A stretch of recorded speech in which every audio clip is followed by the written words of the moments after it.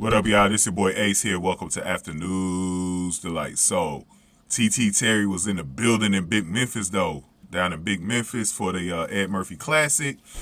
And TeeTee Terry won the 100-meter final. She had a time of 10.82. So, she continues her spectacular season. Just coming off of that historic 4x100 relay with Abby Steiner, Jennifer Andini, and Melissa Jefferson. Right behind her in second was Tamari Davis with a 10.83. And then Shania Collins had I can't remember if it was a personal best or a season best, but she had a 10.92 in third place. A surprise for me in this was Cambrea Sturgis. Now, Cambrea Sturgis finished first on her heat, but I was surprised that she only finished sixth in the final. She was 11.11. Thought she was going to do way better than that.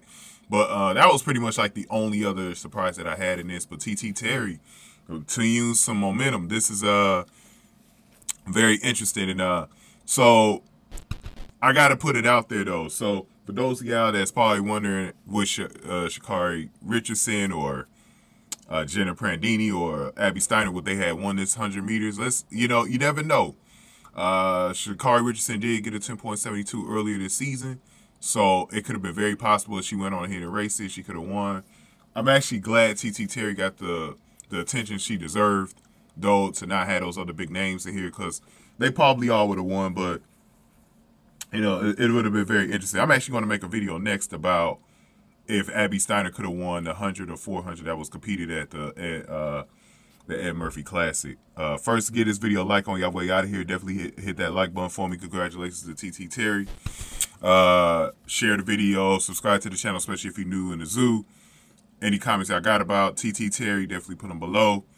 And if you want to donate to the channel, hit the thanks button below. So, if y'all go to the Ed Murphy site, y'all can see the results, especially for the men's 100. I'm not going to cover that on this channel today, but definitely wanted to let y'all know about TeeTee Terry and her winning this event. Tamari Davis in second and Shania Collins in third. So,